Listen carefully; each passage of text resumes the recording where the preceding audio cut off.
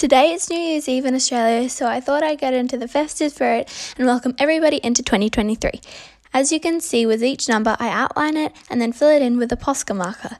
This is my first video, so I really hope you enjoy. Also, make sure to subscribe and like the video so we can have a great new year together.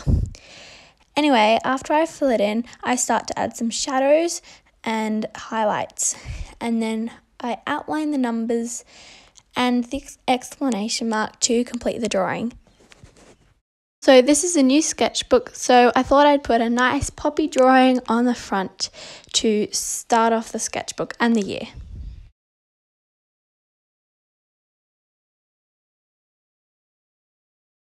And this is the final product, so see ya!